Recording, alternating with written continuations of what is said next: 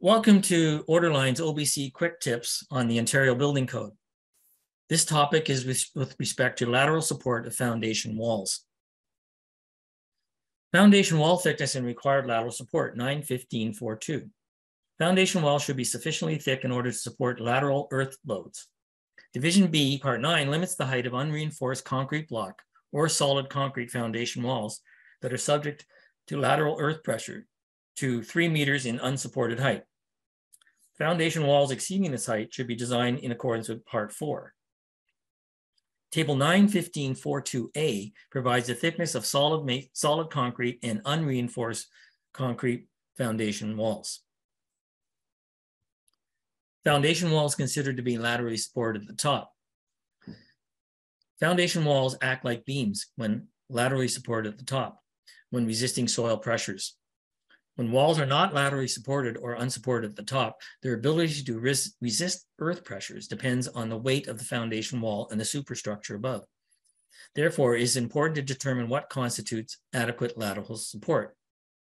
Foundation walls should be considered laterally supported at the top if such walls support solid masonry superstructure, the floor joists are embedded in the top of the foundation wall, or the floor system is anchored to the top of the foundation walls with anchor bolts, in which case the joists may run either parallel or perpendicular to the foundation walls. This diagram depicts the pressure that is exerted on the foundation wall by the earth. To ensure that the foundation wall is provided with adequate lateral support at the top, the floor system is anchored into the foundation wall with anchor bolts. In this diagram, it indicates the maximum height of this 200 millimeter thick poured concrete foundation wall with a strength of 20 MPa has a maximum height of 2.3 meters from the top of the concrete floor slab to the finished ground based on table 9-15-42A.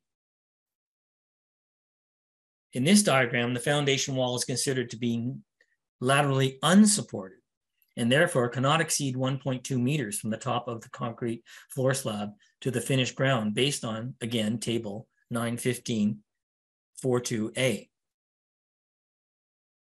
And Article 9.12.3.4 requires that bracing be provided before backfilling the foundation wall where the height of the foundation wall exceeds 1.2 meters or laterally supported by the floor system as indicated in Article 9.15.4.3.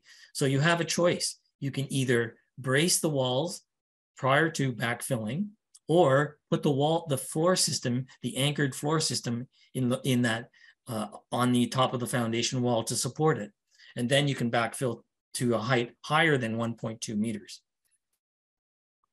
So in this photograph, prior to backfilling the foundation wall, either the first floor system should be installed or the foundation wall should be braced on the inside of the foundation to provide the required lateral support in accordance with Article 9.12.3.4. Where a foundation wall is not properly backfilled, it can result in damage, a structural crack, to the foundation wall as depicted in this by the red arrow in this photograph. So as a result of that, backfilling possibly caused the crack in this foundation wall because it wasn't adequately supported prior to backfilling. Thank you for watching the quick tips, Orderline's quick tips on the Ontario Building Code.